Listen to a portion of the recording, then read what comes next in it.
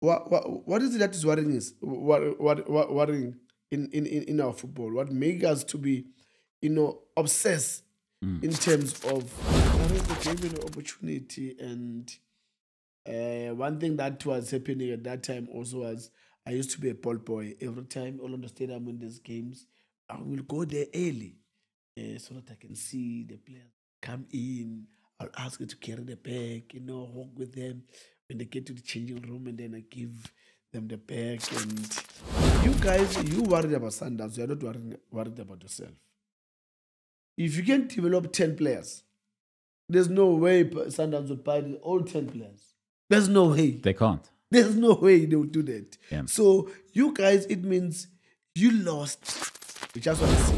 We saw your videos. We saw what is it that you can do in your videos. But now we want to see you physical. Then, okay, fine. Then I dressed. I went to the field. After the training, they said, "Dear Baba, we're signing you." Just like that. Look. First day of trials, or? First trial. I remember they gave them other people that need to carry me. But now, yes, my father, my brother, it's okay. But why you? Out of thank you. Out of all the people, but why you? And did you see that coming for Sundowns in your time there? Did you see that this was a team that was creating something special? Yeah. Because let's be honest, Sundowns has become something special in the past few years.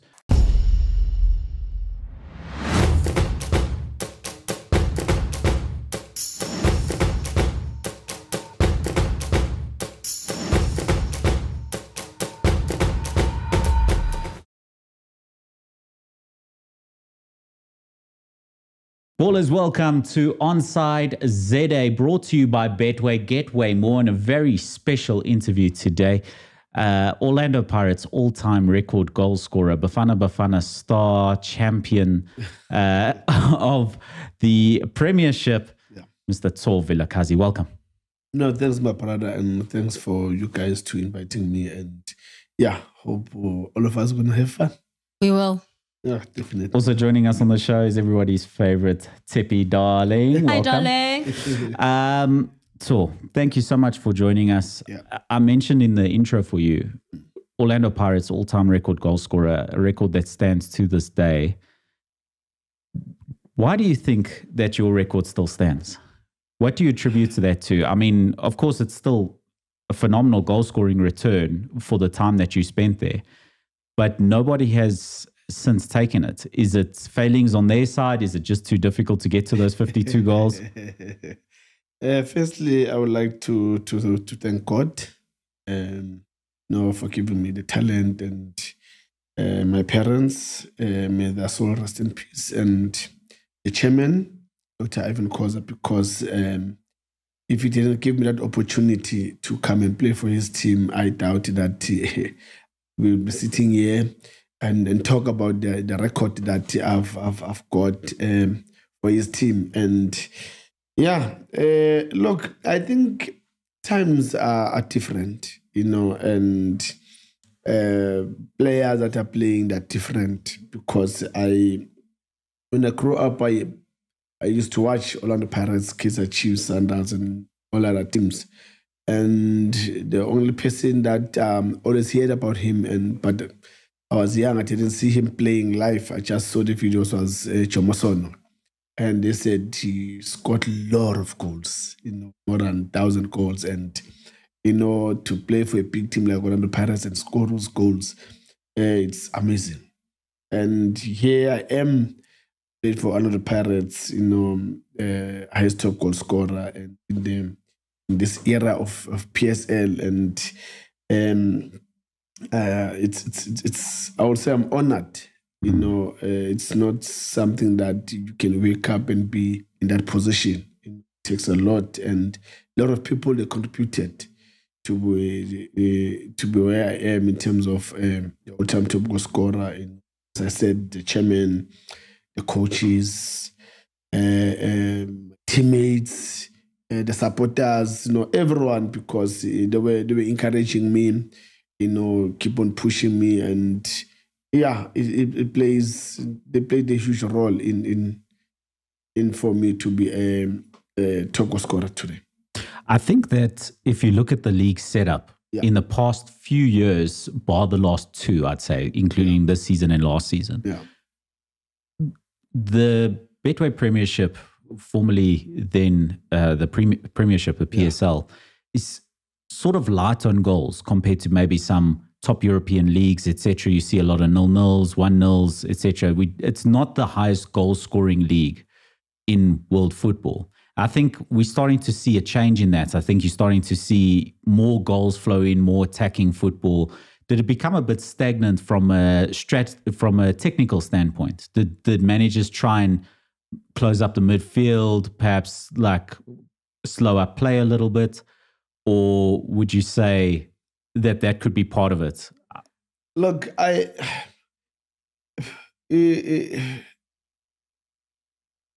when I watch European football and look at our league, I'm not trying to compare, but I will compare in terms of why they can score more than 20 goals. Why can't we?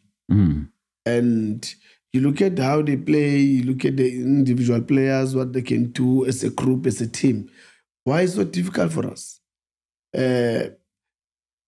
Are we worried about conceding, or are we worried about how can we score? What is it that is worrying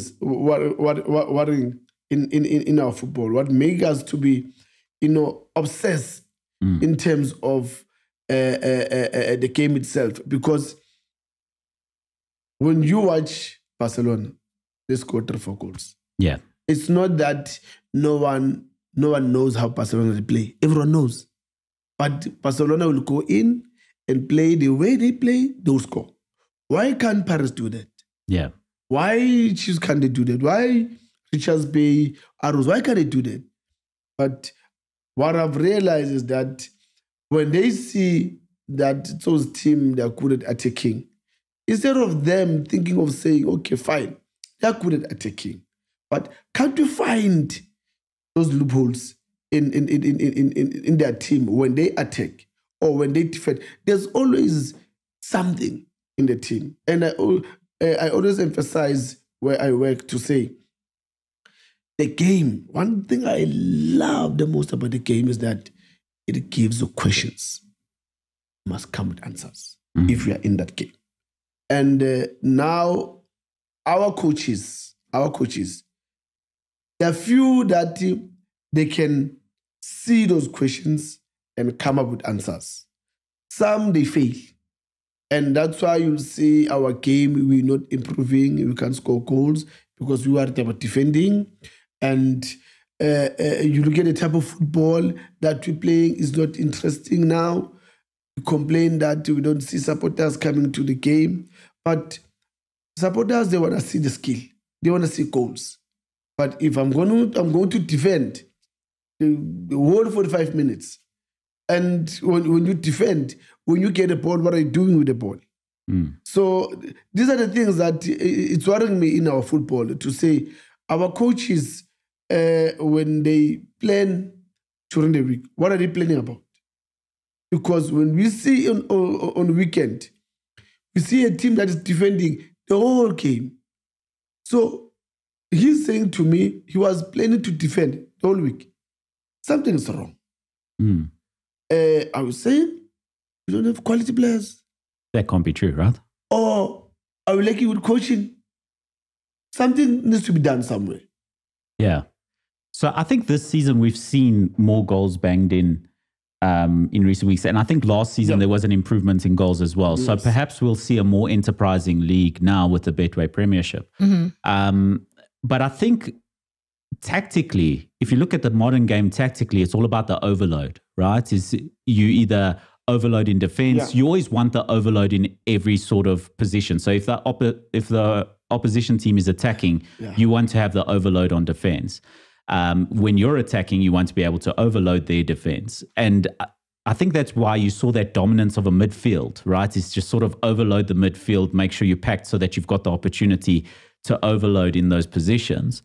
But you need to be more enterprising than that if you really want to go on and succeed and score goals. In this game, I would say I'm lucky. Why I'm saying I'm lucky is because I played the game.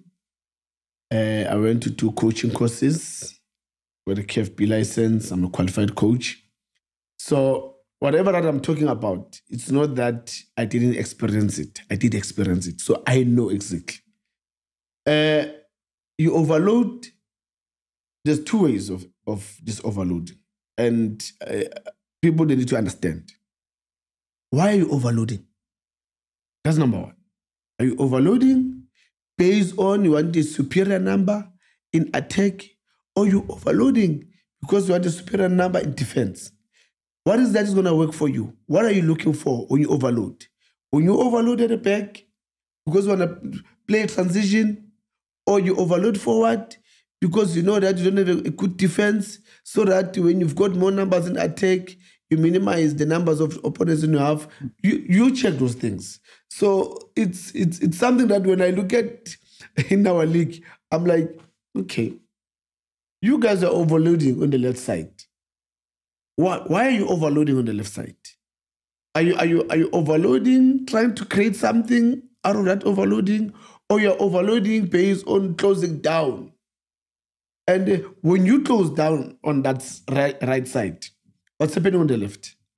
So for me, I look at the whole scenario of the game to say, overloading, for me, I'll overload based on I want a superior because I saw that on that side, they're weaker. Right. Then I overload. Right. And shift everyone. When I overload, automatically for me, I know everyone will move that side. Then when they move, I don't even think twice. 1, 2, 3. Then I switch to the left. That's where I would get a goal.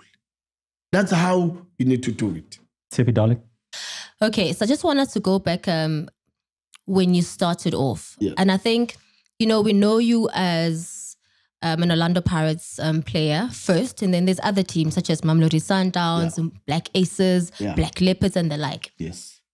But I don't think we talk enough about the times you got rejected before you started Orlando Pirates. I mean, Verts rejected you.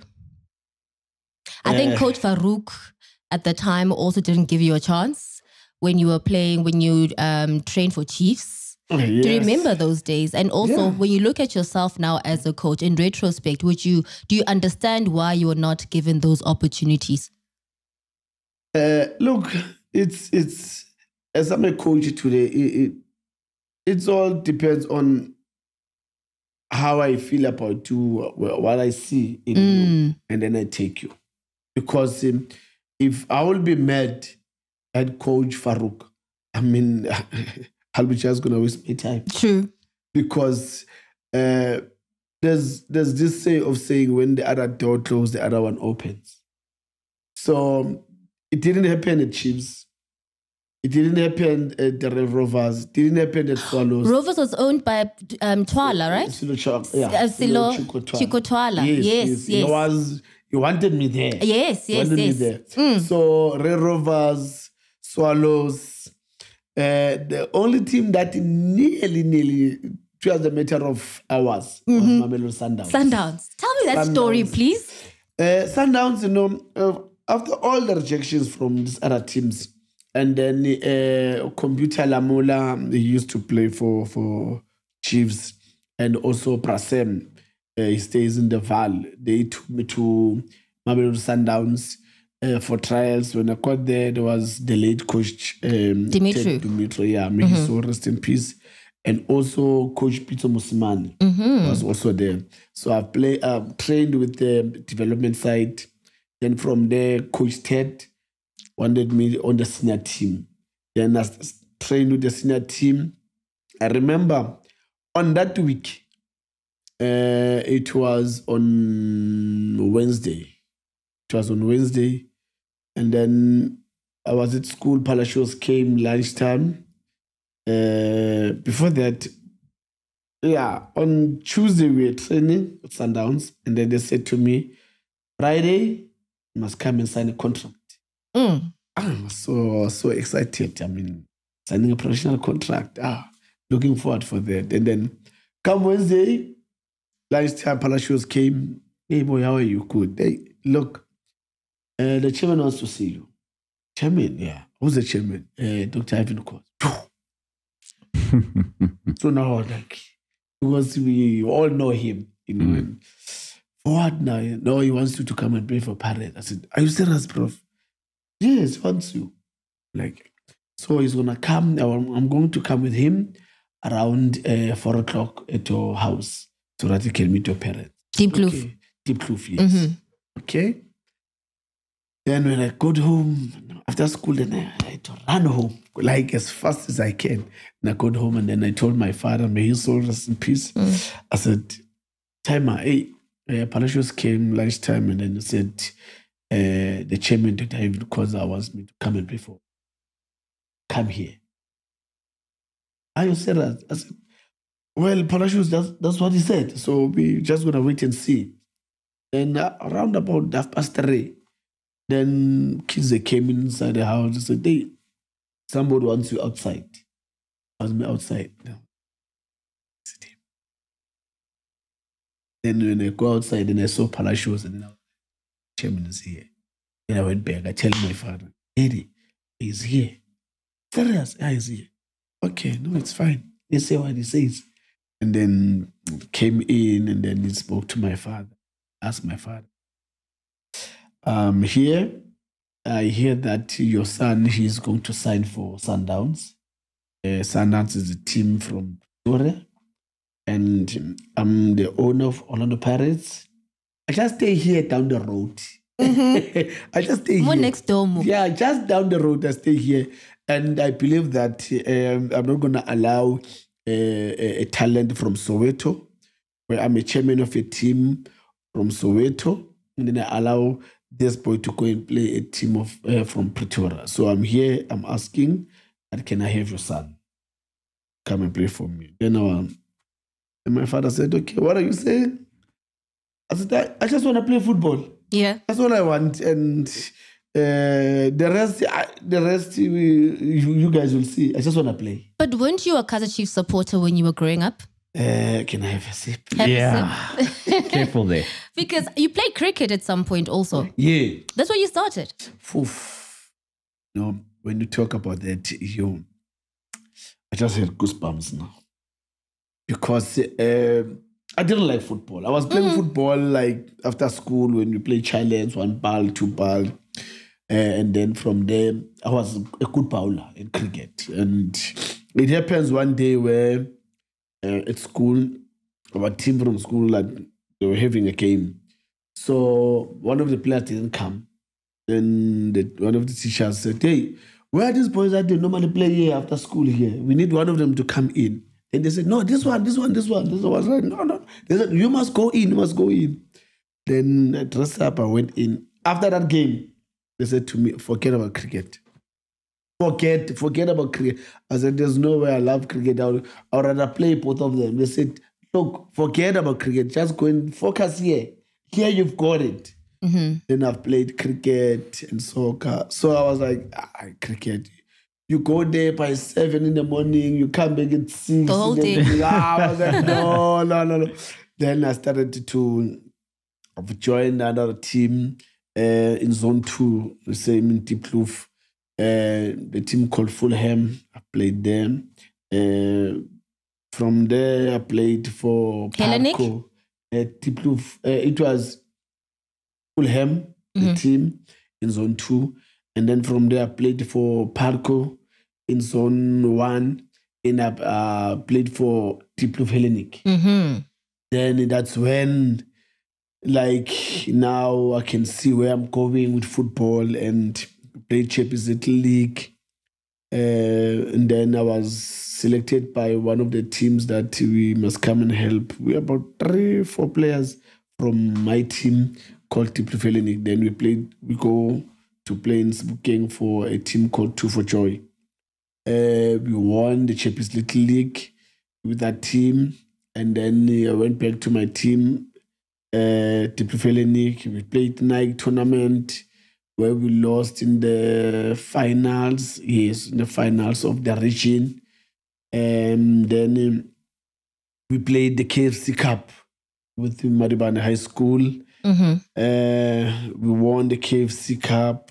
That was 96, I think. Yes, 96. We won 96. And then 97, we went to represent South Africa. World Cup. In the World Cup, Schools World Cup in Peru, where we lost in the semi-finals with penalties, but we had a good team.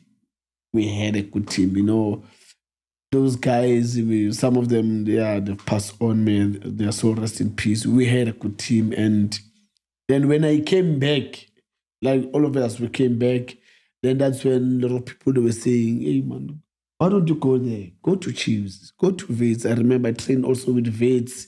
Coach Floyd Mokhale knows me. Bra George Mokhotsi used to fetch us then to prove with the Vates bus.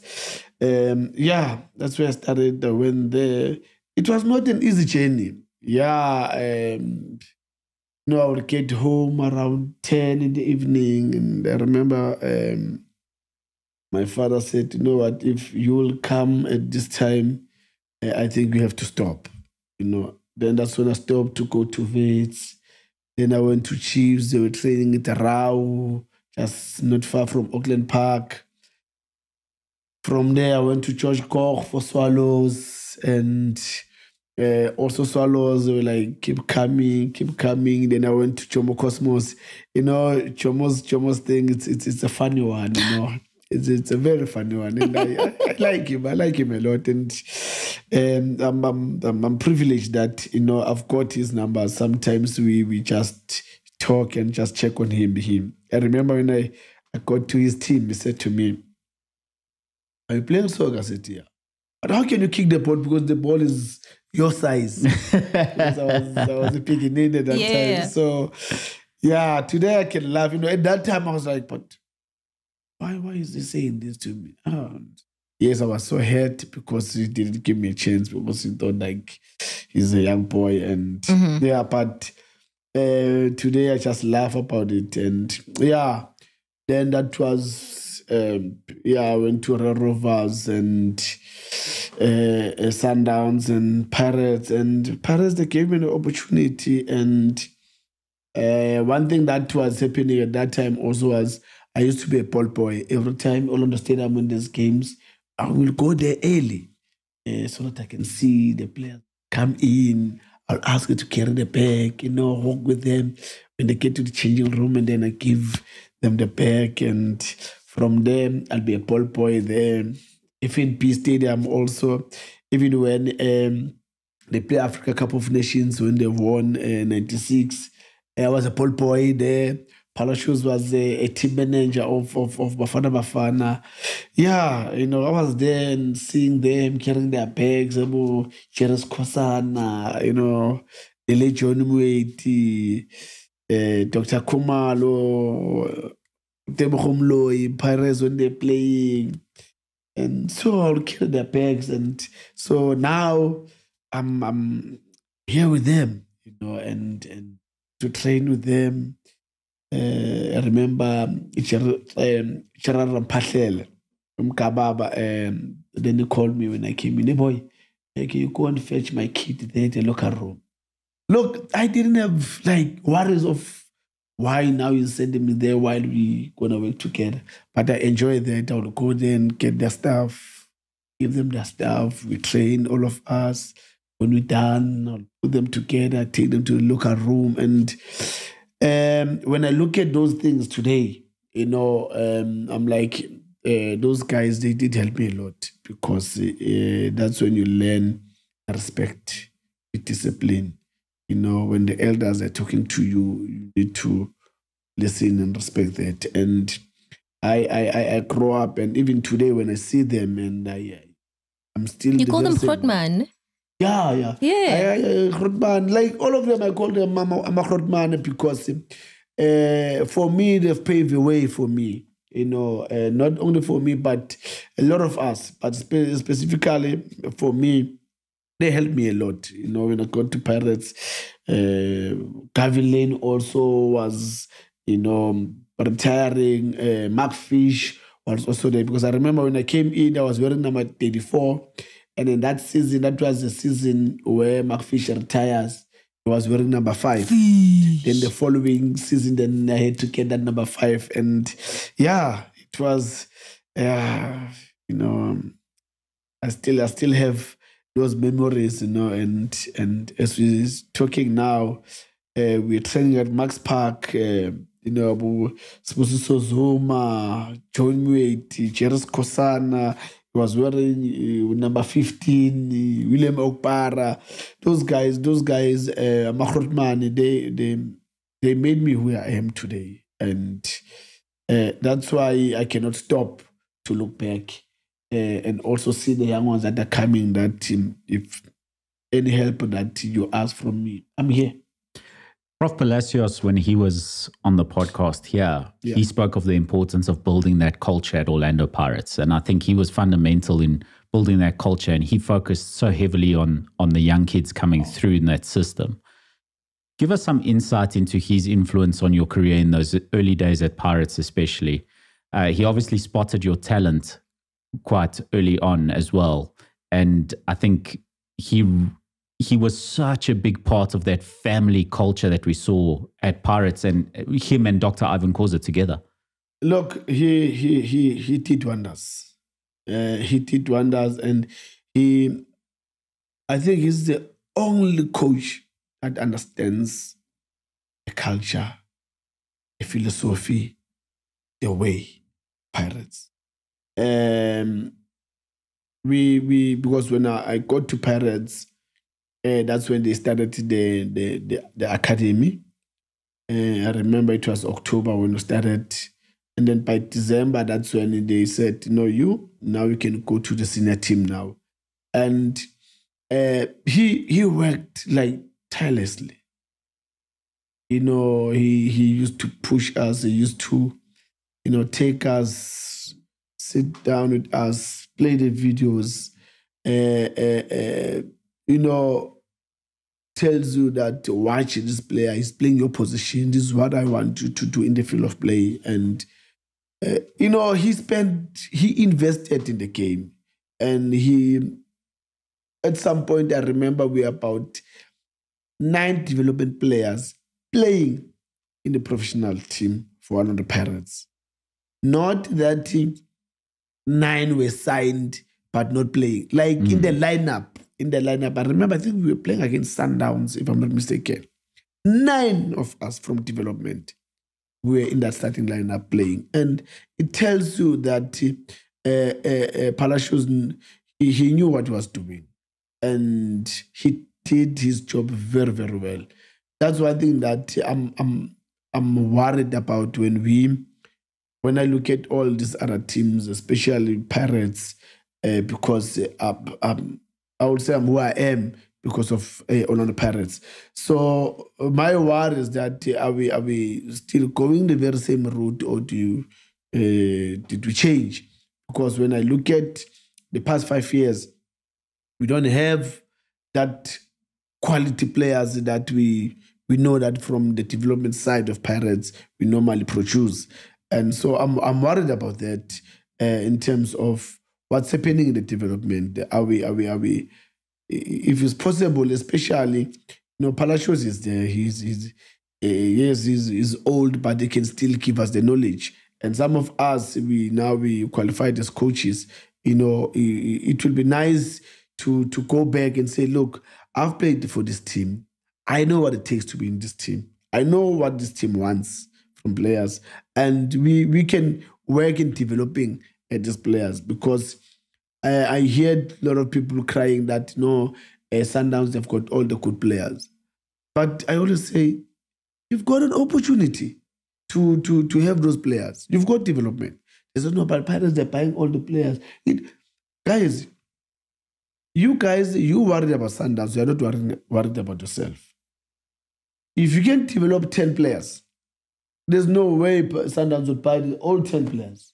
There's no way. They can't. There's no way they will do that. Yeah. So you guys, it means you lost your identity. So because of now Sundowns, they're buying. Now you are like, no, you know what? No, we're not going to do anything because what's the point for us? Because when this boy is playing, Sundowns going to take, they're not going to buy 10 of them or 15 of them.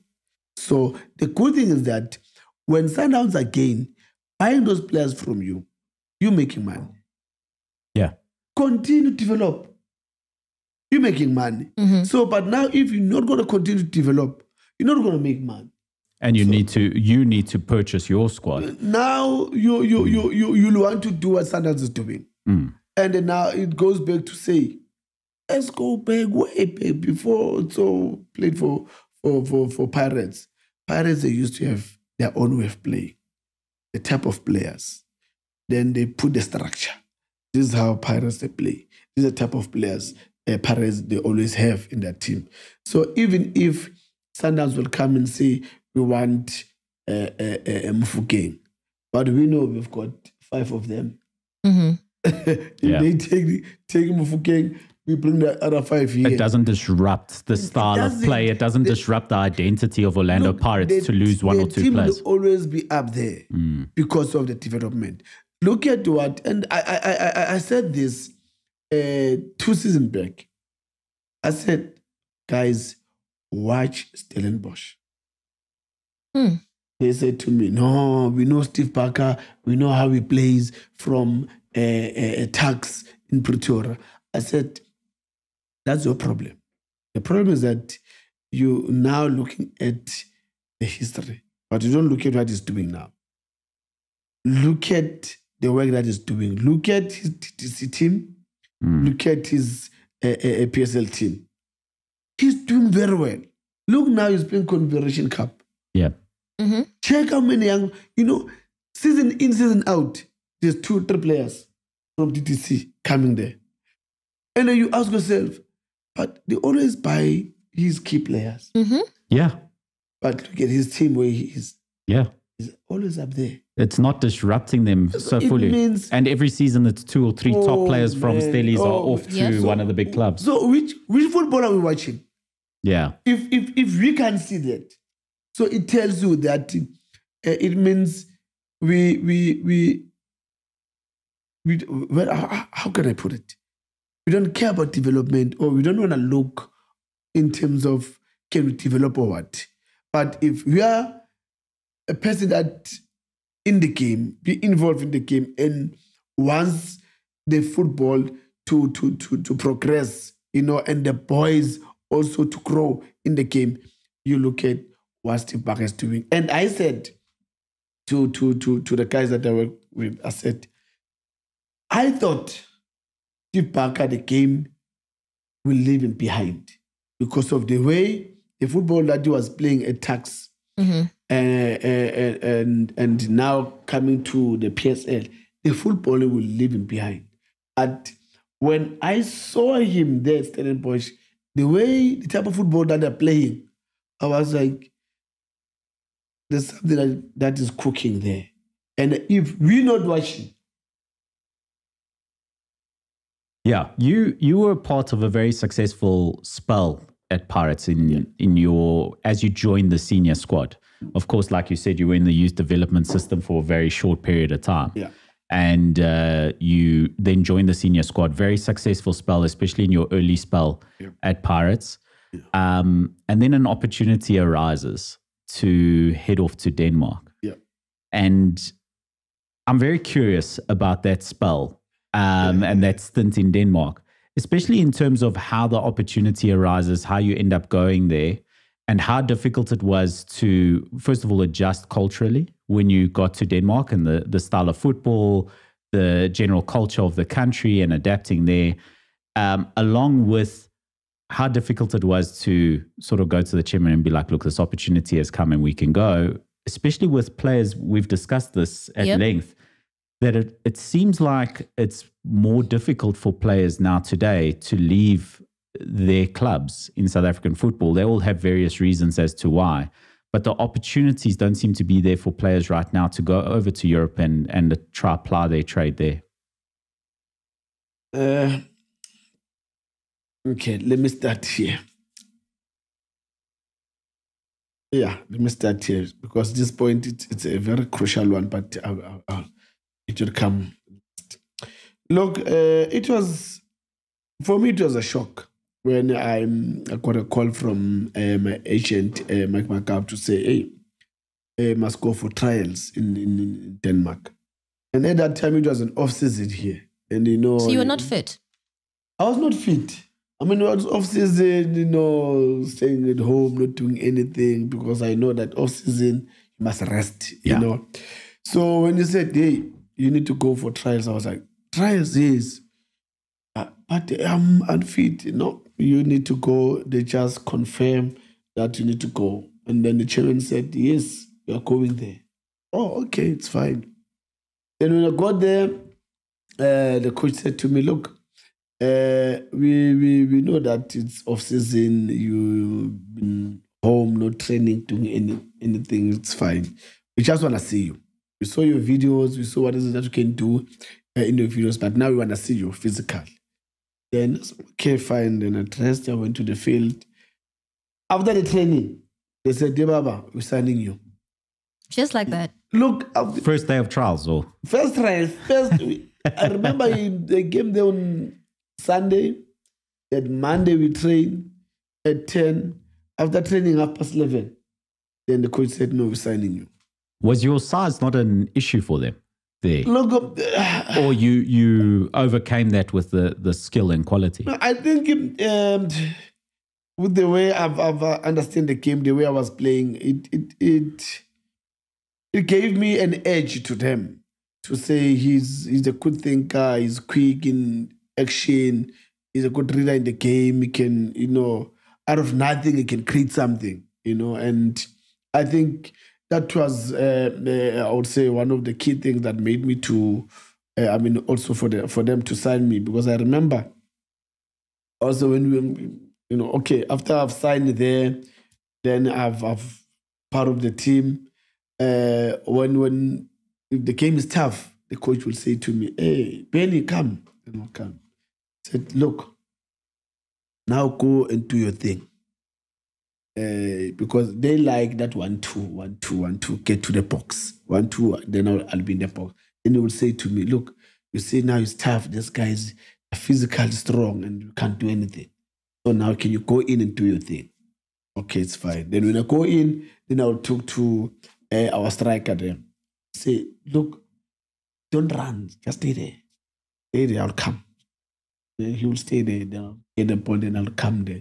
Look, I enjoyed myself there, and it was not an easy country to stay first, because it was another time it was cold. Actually, it was starting to be cold because towards December, January, then it became the snow. Yeah, and I mean, wow. And you joined in summer.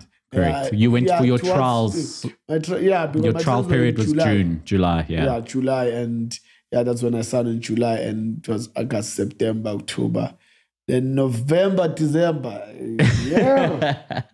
And I'm sure you were lonely, but I think Nomvete was also there, but he was with his family, right? Oh yeah. No, when I got there, then I find Nomvete was there, and And the cool thing was that we knew each other, from when we played derby. Yeah. And it was easy for me. And we had a nice journey there. You had, this was big for South African football for a player from Orlando Pirates to eventually find themselves playing in Denmark and making obviously a lot of money. And with that, sometimes I find that the universe will try to teach you some type of lesson. And this one is probably the most messed up of all of them.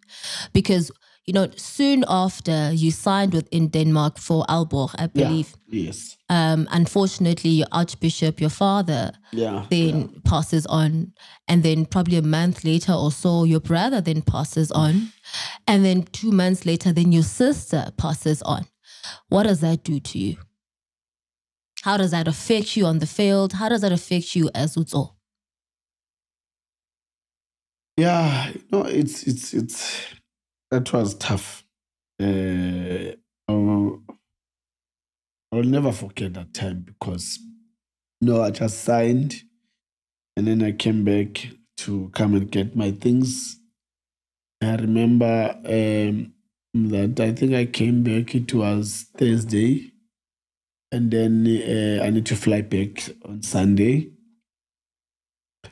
Then when I was sleeping, I remember it was Saturday, early hours of the morning.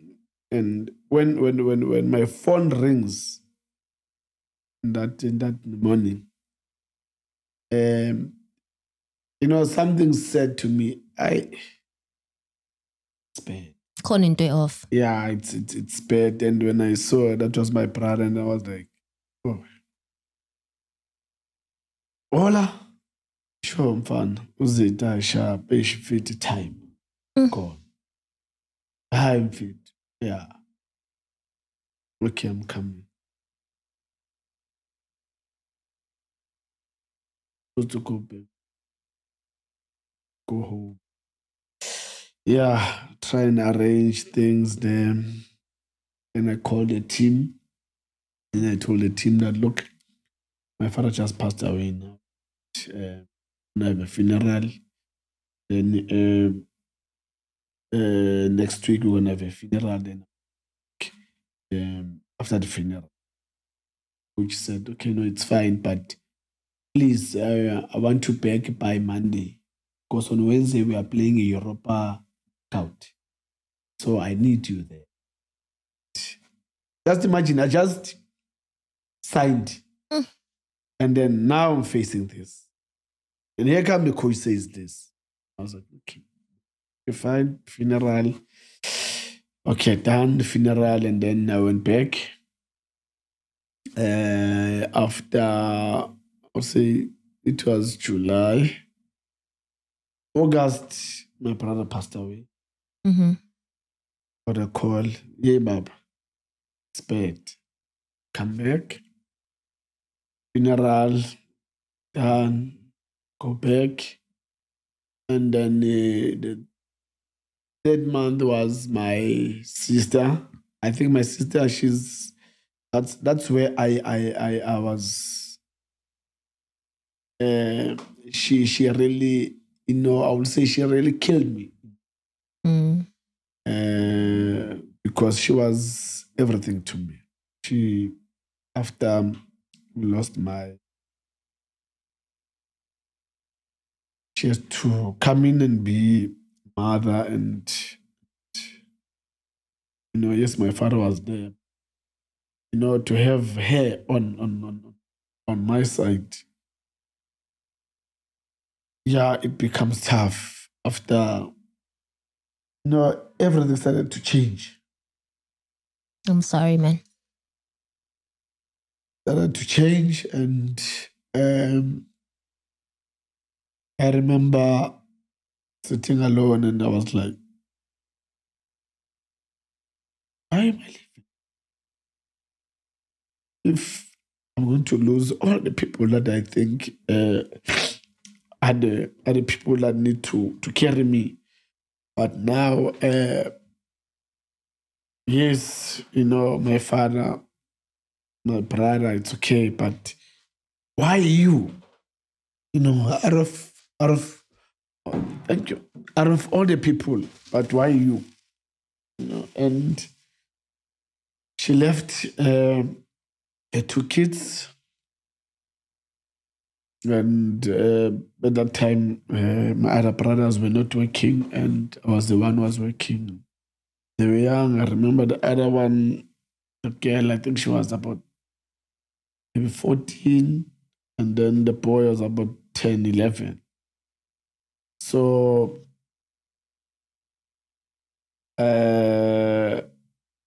on Sunday, I remember on Sunday, I got a call from Sundowns, that team. And what happens is that Harris Chwew, he's got a son in my street. So the mother of his son, she was a friend of my sister. So I think a friend of my sister, she did tell Harris the situation that it's happening at home. And so Harris called me and said, look, I know this is a situation at home, and I think if you can come back and play for us, then so that you can look after your sister. There's no one anyway. It's only you. And then I made an appointment with them that I will come and see them on Wednesday. Okay, fine. And then after I spoke to him, then I called the chairman. Chairman, I've got this situation, that I just lost my sister and, kids here, and I'd love if I can come back and play for the team, maybe ask for a loan, because these kids are young and it's not going to be easier for me just to send money because I know my brothers, how they are, and for me to send money, who's going to look after them and make sure that they go to school, they do the right things and all of that. And then at that time, it was also that fiasco of the bid for 2010. So I've got my own issues. Chairman has got his own issues this side of the pit, and it was a mix-up. And then he said, "No, I'll come back to you." And then on Monday, I took a flight. I went back to Denmark. I didn't wait for Wednesday to go to Sundowns. I went to Denmark because to me I wanted to come back to Pirates, and so that I can look after my sister's kids. And it happens that I stayed there in Denmark for about 2 weeks, and nothing happened between me and Pirates and Sundowns. Eventually, I don't know who gave them my numbers, and they called me. Yes, your Danish number. Yes, they called me. And the same person, here's true. Oh boy, we arrange everything for you. Appointment, you said you want to come, and then what happened? I said, look, my coach said I must come back because on Wednesday we are having a Europa knockout, so I must come back. So I had to fly on Monday. Oh, okay, look, give us your chairman's number. You want to speak to him? And I gave them. I remember it was 4:45 in the morning. At 8:30, everything was done. He called me and said, look, the power of Sundowns. Everything is done. We finished with your team. Everything is done. Don't worry. Even your ticket is ready now. Your things, they will follow you. You are flying tonight. You're coming back. What is? You can go and see your team there. They will tell you. And when I went there to training, then the coach called me and the chairman. Look, we just spoke to Sundowns now. Sundowns, they made an offer for you, and you couldn't say no. So yes, we understand that you were facing this, and that's why actually we agreed, because it was not going to help us to have you, but your mind is in South Africa, and looking after your sister's kids. And even if we try all these other things, but we saw that it's not going to be healthier for you to be here. So we decided that no, it's fine for you and your sister's kids to be together. That's what is important. So we confirmed with Sundowns, and then here's your ticket to go home. Really is. Beautiful. That's how I came to South Africa. Yes, but there was also some controversy, and I think that also came out much later. Because when you came back to South Africa, and please correct me if I'm wrong, you initially thought that you're going back home, which is Orlando Pirates. And then next thing you find yourself, not really find yourself, because Mr. Chewe played a big part, right? Yes. In getting you to Sundowns. In fact, let me ask you this. What is your relationship like with Mike MacG right now?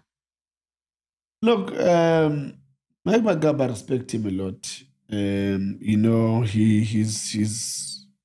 He's a father. We in life, we all make mistakes. Like me, I made my mistakes. He also made his own mistakes, but I respect him a lot. He helped me to be, to get that opportunity to go to Denmark. So for me, I will always respect him. So because, and once again, please correct me, but when I did my research, it came across as though when you came back to South Africa, you had intentions of going to Orlando Pirates, but he gave them this exorbitant amount that you wanted, I believe around 250,000 per month, and that's the reason why Orlando Pirates decided not to take you on. You know, I can, you know, when it comes to that, I'm not gonna lie, I don't know. For me, that's an hearsay. Yeah, he never said to me, I spoke to Pirates, I said, this is how much they must give you. No, we never had that discussion, me and him. I'm not gonna lie. No. We never. The only thing that we spoke about was Sundowns. Sundowns, this is what Sundowns are offering. You coming back and play for Sundowns. About Pirates, Pirates, they want to beg, and then this is how much I said they must pay you. Now, I'm not gonna lie about the team. We never spoke about the offer that he gave to Pirates for me. No, we never. You then joined Sundowns when you come back to South Africa. And this is a stint where Sundowns weren't the force that they are currently or have been in the past years of South African football and African continental football, let's be honest. Yeah. Did you see that coming for Sundowns in your time there? Did you see that this was a team that was creating something special? Yeah. Because let's be honest, Sundowns has become something special in the past few years, and they've really exerted dominance on the South African League. Look, we when I came back, Sundowns had stars. They had good players, and one thing that at that time that didn't work was that you've got all these good players, but now they lost their culture. They lost their philosophy. They have lost their way of playing. So you can have all the stars, but if you don't have your structure, a good structure, it's useless. So at that time, with all the good players that Sundowns had, but we didn't have a structure. And that's what, when you look at Sundowns now, when Coach Pito went to Sundowns, he just put a structure, Sophie, a way of playing. That's why you see Sundowns dominating. And it's not something new. Remember that Pito played for Sundowns. And that's something that our people in football people, they tend to forget, that there's no mistake. Or maybe you'll say Pito came with a new thing. Pito knew the philosophy, the way and the structure of Sundowns because he played there. So that's what he brought back to say, we are this team, the Sundowns. These are the type of players that needs to play for Sundowns. Not everyone play for Sundowns. So now, when Pito did that, no one gave him a chance.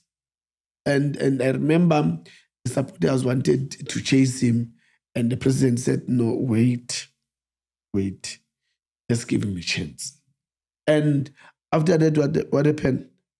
It was a hammering. It was a hammering. So when if you, like me, what I always do is that I do my research with teams. So when I saw Pito, the way he's playing and how he does his things, then I checked the old videos of Sundowns. Look, it's the same thing. That's why they were called Shushan and Piano. It's what they're doing now. So it says, when you lost your culture, it's like you're losing yourself. But when you bring your culture, you bring yourself to the game. So you attribute the non-technical football elements necessarily in terms of characteristics of the individual players at the time is what Pito brought back in. It was a culture thing. It wasn't necessarily football qualities in the players, but it was also looking at the other attributes, the personal attributes of the players that he wanted to bring into the club. Yes, because it's very important. I'll make this example that you'll get it now. There's only one team in this world that can put stars together and win. Real Madrid. No other team. That's Real Madrid. There's no other. Before I was born and after I was born, till today, there's no other team except Real Madrid. That's the only team that can bring the stars and win. Just Galacticos, just football qualities. That's all. That's the only team in this world. And then that means that's their culture. It works for them. Does it mean when Real Madrid does this, it can happen to Barcelona? So at Barcelona, they believe in that tiki-taka and they believe in the process. Philosophy all the way. Look, they always say trust the process. You cannot you can't say I'll come with 4 or 5 players to Barcelona and expect to win. You'll never win. You'll never win. But when you develop those players, you bring them to the senior team. Look at them now. I was checking that team. The average age of that team is 27. Most of these players are coming from where? From development. So it means each and every team, they've got their philosophy. They've got their structure. They've got their own way. But now, if that's why Sundowns, they came back now and beat the Sundowns they are. It's not a new thing. They've been like this from the way back when Zola Mahobe was there, Ian and Shushain. When the Titash families, Natasha, when they were owning the team, they were playing this type of football. Then the reason why Mutsipe bought the team is because of that type of football. Remember, the president, Mutsipe, he's well, I'll try and put it nice. He's a Barcelona fan. He likes that type of football. Okay. So that's why you see Sundowns, they're playing this type of football. So it's not something new. Mutsipe, new Sundowns, I love this type of football. And now, this is what I want. So as they are now dominating our league, it's not a mistake. They went back to their culture, went back to their philosophy. And their philosophy is working. Same applies to now. Pirates, they need to go back. They are back. Pirates is a team of transition. Then with speed, skillful players. They just need to balance. And I tried to convince them. I hope maybe they will do it maybe by January. They need 2 quick wingers. We can't have Mufukeng alone. I think they must get this boy a police. I like him a lot. The boy is playing for Polokwane City. He's doing very well. So that's how Pirates play. Way back, before us playing, they used to have Abu Nsunda, Helman Mkelele, Chento Kampala, with that speed. You know, midfielders here, but the lady Potiso Makanya, bo Innocent Mnwango, John Meiti, Oprilinkwane, Tsepotswan. So that's Pirates. You know. So now they are still the team with that speed, but you know, we're using the left side to go quick, but on the right side we are not good enough. So we just need to balance, and that's the speed. Same applies to Chiefs. Chiefs, they used to say they call their players about Mama's boy, something like that, because they were like cute, soft, cat, nice, soft. Cheese boys, cheese boys, yeah. So they used to play good football, you know, entertaining football, dribbling and all of that. That's the Chiefs. So you cannot have that at Sundowns. You cannot have that at Pirates. That's the football for Chiefs. That's why they had Dr. Kumalo, they had about Ace Kuse, they had about Tinis Ladla, they had about Chabu Pule, the late Skaran Gomez. We can name it, the late Tabang Libisi Frank Maku. That's football for Kaizer Chiefs. So you cannot take that football and bring it to Sundowns or bring it to Pirates. So these are the things that in these teams, they need to sit down and look back and say, are we heading in the right direction? In our league, I'll make an example like Chiefs. Can't we get a player like Ace Kuse? Can't we develop a player like Chabu Pule? Dr. Kumalo, the later we do have those type of players. But now the problem is that do we have coaches that they believe in this type of football? That's where. With that being said, so do you think that Pirates imminently will be able to end Sundowns' dominance? Look, they need to work. They do have players, and they've shown by beating Sundowns in the cup final that they do have players. They can do it. They just need to believe in themselves and work more hard. You know, it's not easy. I always say Sundowns, they're up there, and these teams, they're here. They need to go up to Sundowns. Sundowns mustn't come down. They need to go up there to reach Sundowns. How? By performing in the league. You know, I'm happy that the Pirates, they're gonna play Champions League. That's where they're getting there to Sundowns. That's how you can make Sundowns. If you can't play the Champions League, how can you make Sundowns? So Pirates, they do have players. I believe they do have quality players that really they can challenge Sundowns. My worry is their mental strength in terms of not judging games. That, you know, play Sundowns this week, they will beat Sundowns. Next week they play Chiefs, they will beat Chiefs. Next week you give them Polokwane City, they play a draw or they lose. Yep. Or Chippa United. Then it's frustrating. You know, that consistency. I get frustrated as if I'm playing there because you know, when we are big, show that we are a big team. When we play against a small team, hammer them. And I always say, when a man is down, kick him in football. Because as soon as he's going to stood up, you're in trouble. Speaking of smaller teams, you know, obviously you had an injury at Sundowns and then you had a loan spell. Yeah. You were transferred to Black Aces. Yeah. Give me a good comparison, considering that you played for bigger teams, Orlando Pirates, Mamelodi Sundowns, and then going to a team as relatively small as Black Aces. What was the difference? And also, what was your experience at Black Aces? Look,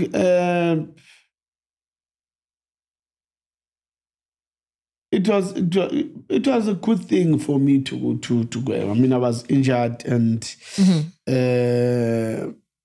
so I had to come back to the game, you know, and my injury was a very difficult one because the doctor said I'll be out for about 3 months. You know, because I had a fracture, and then I twist also my ankle was like, so. Yeah, for me to go to Aces, it was for me to come back to the game, you know, get a game time. And also on the other side, I would say it was a blessing in disguise to learn how other small teams are doing things, you know, how they treat their players and how players they respond in terms of the team's way of doing things, and also learning from me. To say, okay, in the big teams, this is what we do things, and that's why you'll see everyone was performing because of the things that we're doing. Because you just reminded me something that when I came to Sundowns, I remember the president asked me that there in Denmark, how things were done, what's happening, and what was happening. Then I had to explain to him because in Denmark, I remember they had to sit me down and say, look, as much as football is entertainment, it's work. Mm-hmm. You come here, you are at work. Same applies like a person who will come to the office at 8 and leave at 4. So we train twice. You come here, you must be here by 7:45. And then 10 o'clock, 7:45, 7:45, and then 8 o'clock, we eat breakfast. Then 10 o'clock, we train. And after training, then we're going to eat lunch. Then we're going to train 3:30. And after training, and then go home.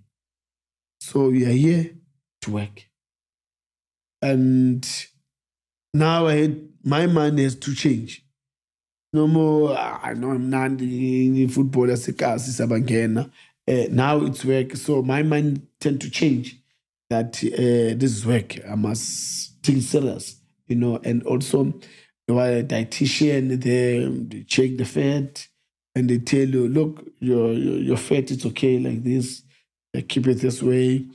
This is what you need to eat. And you need to follow that. Because if they say your fat is okay, and after 2 weeks they come back and test you again, and then they find out you've got fat, then it's a fine. Yeah. No, it's a fine. And the other thing was that even when we meet in the morning, 7:45, if say you get there by 7:46, meaning we are late with a minute, that's 100 rand. Minute. 100 rand a minute. So if it's 5 minutes, that's 500. 10 minutes, 1,000. Go on. So you learn to take this game serious. And when it comes to the food, there's a food, breakfast, they tell you this is what to eat, and at the kitchen, because of the dietitian, whatever that you're eating is from him. He directs the team to say this is what they need to eat. Is this a plan for each player? Not necessarily, because what was happening is that because of the fat determine in terms of what you need to eat, but we all will eat almost the same thing. Yeah, almost the same thing, and breakfast and lunch. But others, yes, because of their body structure, yes, they don't have to eat some of the things that we're eating because of the fat issue. So certain players would be given less calories, certain players more calories. Yes. You need to muscle up, you need to trim down, etc., with different body structures. Yes, but overall, just basic same sort of meals. They just handed out healthy breakfasts, healthy lunch. Make sure that you stay professional, you get enough nutrition to be able to get through your training sessions. Yes, the same applies to when we go to the gym. I remember, I felt when we were in the gym, like trying to up the weights, and then I just collapsed there. Then when I woke up, with my eyes and I look around, so the coach, our doctors, and the hospital doctors, and chairman. And then what's happening? They said, no, you just collapse the training there. We're in the gym. And then I asked, what's happening? And they said, no, man, they ran some tests with you, and then they found out that you've got a heart problem. Oh, okay. And then they asked me, from your side of your family, you have maybe a history of that? And I said, yes, my mother, she had a heart problem, and at some point she had to go and op, and then they put stent. Yeah, the watch. All right. Yes, and then that's why they said to me, look, right now we want to advise you, but it's up to you. One, you can retire in the game now based on your heart problem. Two, here are the pills. You can live with these pills. Why? No, because your condition, you're not supposed to be angry, being stressed, pressure, stressed, and all of that, and like you need to be okay all the time, because if you become stressed and you're fighting your heart doesn't beat normally, and if it stops, we don't know whether if it stops you will recover or not, we don't know. So for your safety, we decide that this is what we're thinking, but it's up to you. I said, I'm not gonna live with pills. I'll play the game, but I'll try to avoid all those things. I said, the ball is in your court. Then they gave me a rest for a month, and then they allowed me to come home. And when I came here home. That's when Sundowns, Pirates, they had their 50th year anniversary. Then, I went to see the supporters at the stadium and all of that. And then I went back. Then I played. But I tried to avoid, or even today, if I see that, this guy is pushing me somewhere, then I just go away. But now, gosh, when I think about it, seeing that you're a person, you've always been calm. And then would you say that your stay or your departure really at Black Aces could have added to some of the stress also much later? Because, there was a bit of... Yeah. No, you avoid things. You avoid, especially when you know your health condition, you avoid. Because I didn't want to fight, because I know they told me, if you go this way, you're on your own. So I tried to avoid, even though there's some other issues that, they're still pending there. But I'm like, no. Even now? Yeah. Wait, do they still owe you money? Yeah. Even now? Even now. And I was like, it's fine. Life goes on. Only God will deal with them. Because if you sign me for 6 months, you need to pay me for 6 months. Simple. If you have got issues with me, we deal with those issues. But if now you're going to say these issues and no salary, but it's not in the contract. And so some of the things, and then I was like, you know what, it's fine. Yeah. And I even said to my wife, Yeah. Because it felt like, to me, so it felt like, that situation at Black Aces, it felt more personal. And I think, they took you to disciplinary, obviously. Yes. And then you took it as far as the PSLDC. Yes. And then you were found not guilty. So it came across as though they were coming at you as a person. You allow a person to come to you and listen to him, hear what he says. If you've got points, let's deal with that. If you've got facts, let's deal with that. But now, if you come to me with an hearsay, and I come to you with an evidence, I don't know. Certain things, that's why I was like, you know what, let me just leave them. Because they accuse me of coming to the camp. The hotel, yeah. And I was like, me? He said, yes. I said, okay.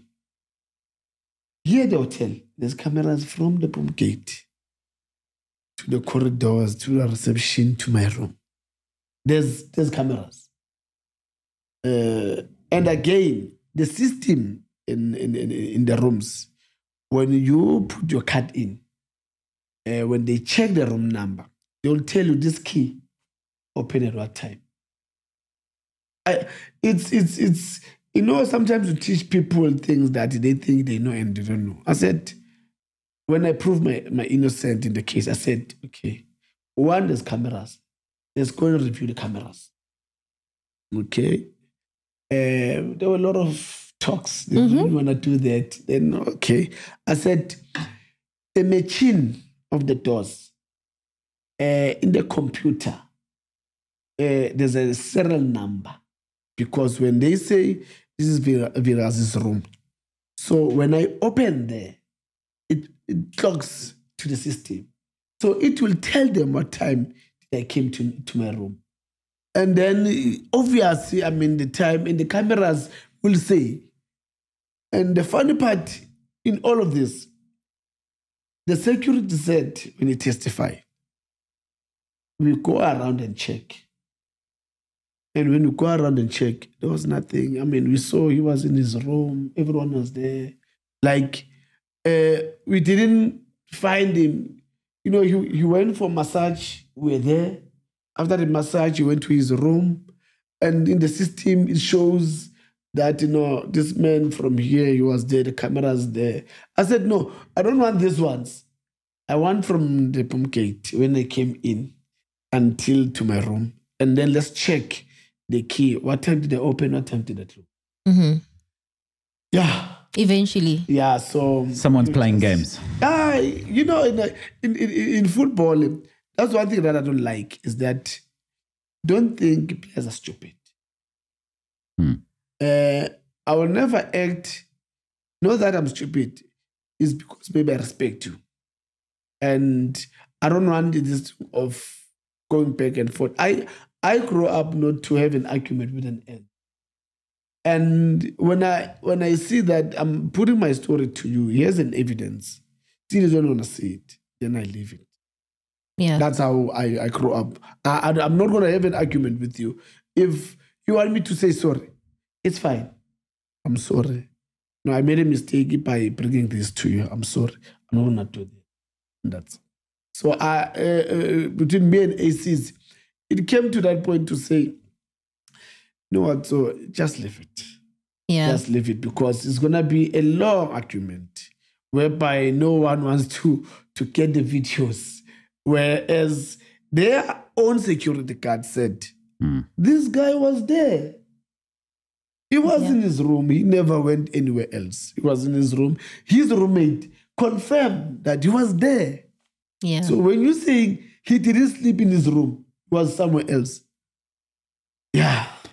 Speaking of games, I got a little game here for you, brought to you by Betway. It's called Bench Play Sell. Yes. Brought to you by Betway, Get Way More. I'm sure you're familiar with this one. I'm going to give you 3 players' names. You need to choose one as a starter, choose one that you can bring off the bench, and choose one to get rid of and send elsewhere. It's a difficult one. I'm going to warn you up front. Lucas Radebe, Mark Fish, and Aaron McQuena.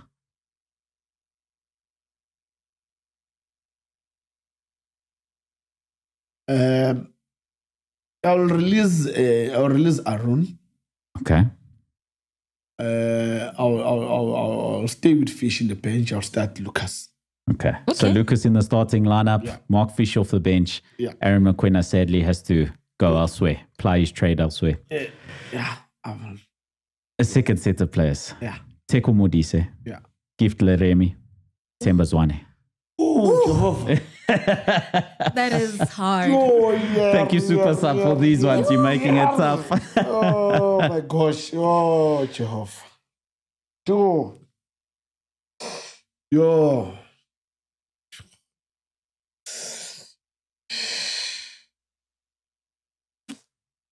Yo. Can't you change players? Yeah. And Leremi, how was your relationship with Leremi? Yo, gift you. Jesus, I can say a lot about that. Yeah. Yes, I enjoy each and every moment with that boy. And, you know, but definitely I'll start gift. Okay. Definitely gift will. He was something else, that boy. He was, he was a star. He was a star. I think we lost something that even today, I don't think there's any player that comes closer. You know, with everything, the thinking, the body, everything. And sure, now here comes another one. Tyrese. So you're stuck between Teko Modise and Themba Zwane. Sadly, you have to let someone go. I want this to go, but who can I let? Because in my team, I will always have all of them. I can't. I mean, Teko was one of the great talents that South Africa's ever seen. Yeah. But so is Mshishi. And the That's the general will do a job for your team. Boy, oh boy, will he do a job. You know, both of them, they can do a job. They are two very good players in different ways. And they carry these teams, both of them. And look. Yo. Super Sub Soul's not happy with you on this one. I'll take Teko. Okay. Yeah. Another team is very lucky to get Themba Zwane. Look,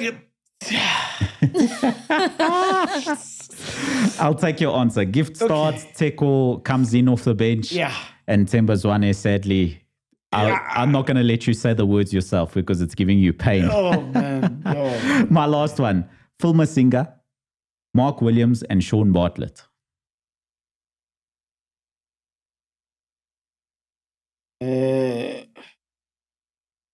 Masinga, Mark Williams, Sean Bartlett.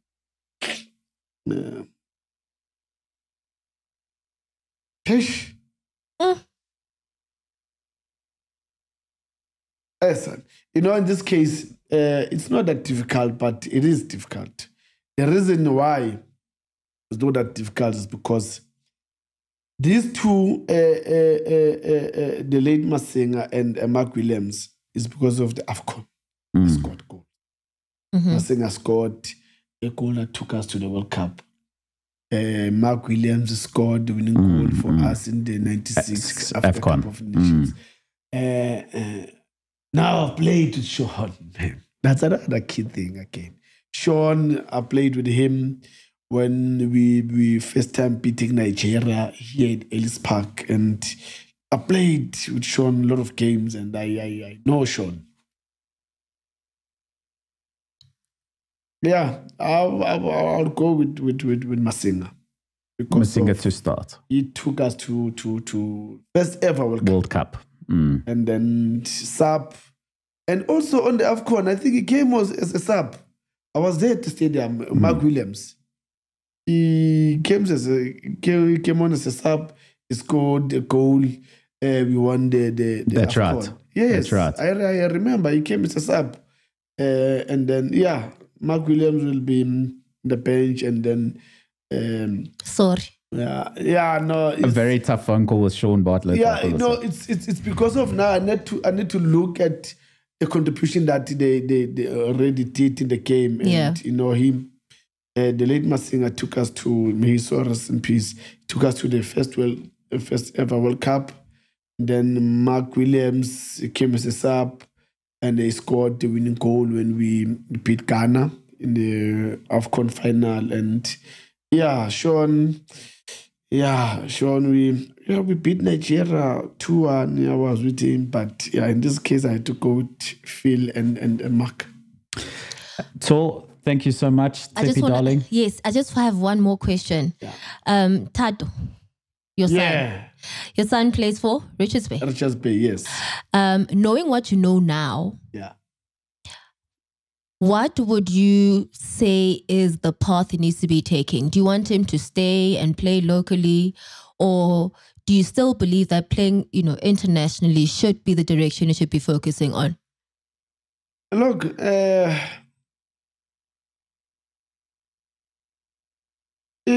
would say it's gonna be up to him. But looking at how our football now, I would love for him to go overseas. Okay.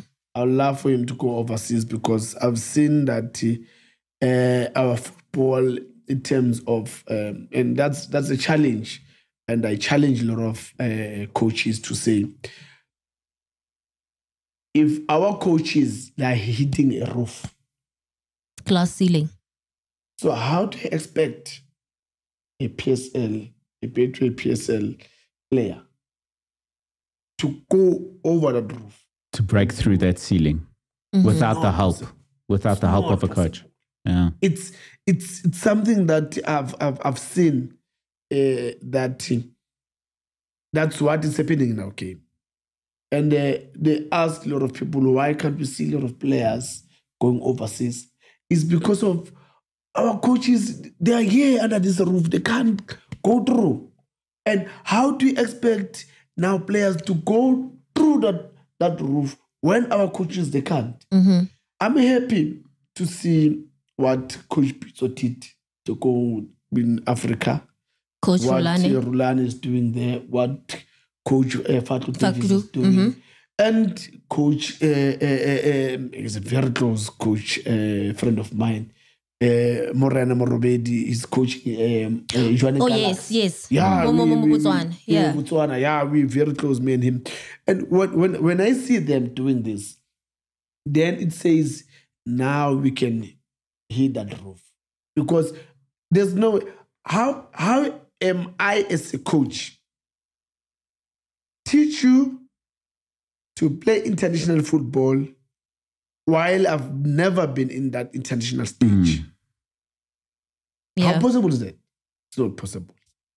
Well, we had Bafana coach allude to this, talking about how perhaps closer to your era, there were more players in the Bafana squad plying their trade internationally, or specifically you mentioned European football, and that there's a lack of it now today. The players perhaps not giving, he alluded to one or two names, I won't mention names directly, but he alluded to the idea that certain players perhaps should have been plying their trade in Europe and they've been blocked, etc. But I think it's a very good point, and something we need to look forward to as South Africans from a footballing perspective is have more coaches and players plying their trade internationally. No, we you know what is important for me is to have coaches that are good. You know, when you look at our football, I'll take it back now. Let's check 96 when we won the AFCON. We had Lucas Ratebe, we had McFish, we had the late Masenga playing overseas. The rest were local. And then let's look at the teams that those players were playing. Chiefs, Paris. And then we had top coaches, South African coaches. So that means the problem is not with players. We need to empower our coaches. If we can empower our coaches, you cannot tell me, I know some coaches, they will fight with me. You've got a D-licensed coach who's coaching a 17-year-old boy. Listen to me, guys. A D-licensed coach. You've got the CAF-A licensed coach who's coaching PSL. Then you take that 17-year-old boy, take him to that coach with CAF-A license. Look at the gap of the coaches themselves. So do you think that boy is ready? Can't be. You know why? The knowledge that the D-licensed coaches got and the knowledge of the A license are too far. Very vast. But if you're going to have the very same A coaches with CAF-A licenses coaching those players on the ground, will elevate. There's nothing new. The same method all the way up. But now, that's why you'll find that our players, when they get to the PSL, they struggle a bit. And they catch up when they're around 24, 25, 26. Now, that's when you started to see them. But when you look them overseas, Barcelona, that was 17, 18-year-old, they playing. You go anywhere in Europe, you'll find these young ones are playing. But why can't we see that? It's because of, we're saying, no, when we've got KFC, KFT, you must coach grassroots football. But now, that grassroots football for me, with the with the D license, with the C, for me, it doesn't give us what we need. Because it means I still have to work as a KFA licensed coach, while at the very same time I need to deliver the results. Then somehow I think we there's a disconnect, we're getting it wrong. So my thinking is that let's have also the KFA license, KFB license coaches coaching the little ones so that you grow understanding what needs to be done. Because remember, as soon as the boy turns 15, 16, now he needs to understand why it's so important to win. But how can you teach a 15-year-old boy to win with the D license? And what's required? Because the D license is about development. You can't teach him to win. But now with the KFA, you can do it all. Develop him, make him understand to say, now we are in a stage where we need end product. And the end product is to put the ball in the net. That's what we need. I love it. So hopefully we make that progress as things go forward. Thank you so much. I'm going to leave you with one final thought and ask you for your favorite football memory. Just your favorite memory from your career. And how you'd like to be remembered. Look, I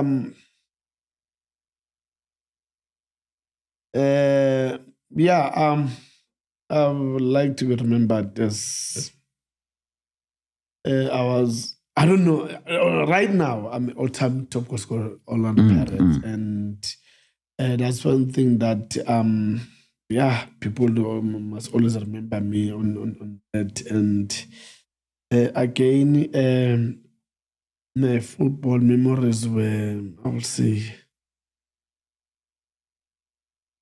there's a game that I'll never forget, and the hope, the nation and everyone, they'll find peace and be okay in their hearts when we lost for Ellis Park. Yeah, that was a night that we had a very nice game, attacking, and I scored a equalizing goal on that night, and we lost people. May all those people so rest in peace. And something that every year it doesn't go away.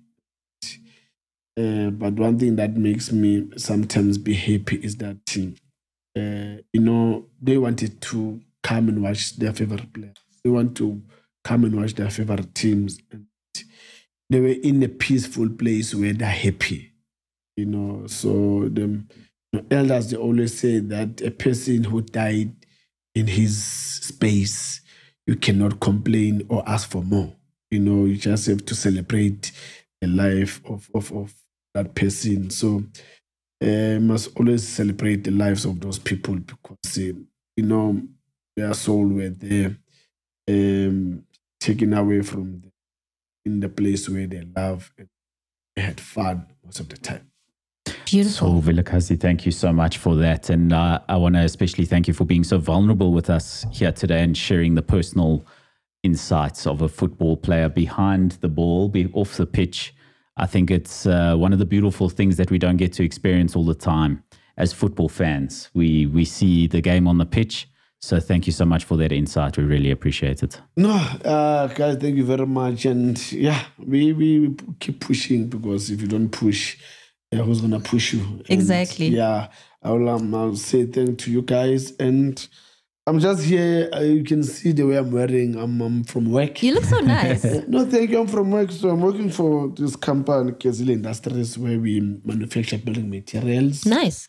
And supply hardwares, construction companies with the building materials. And also, it is TV. That's where my family and my kids, they get everything to go to school. And it is TV. It's part of my life. And I love it, TV. The first time I met you, so it was probably 2021 when TV started. And I was so starstruck. And I remember I used to work with Nguleko at the time. Yes. And I asked him, Nguleko, can I please just take a picture? I still have that picture. Is it? Yeah. Wow. Man, anyway. Thank you so much. Thank you, Tippy Worldwide. Thank you, darling. And above all else, thank you so much to you, the Ballers. Join us every Tuesday night live here on the Podcast and Chill YouTube channel from 9 p.m. as we break down the week's football, brought to you by Betway. Remember, don't be offside, be onside with us and Betway. Once again, thank you so much, VILAKAZI. Thank you, guys. Thank you, guys. Beautiful. Guys.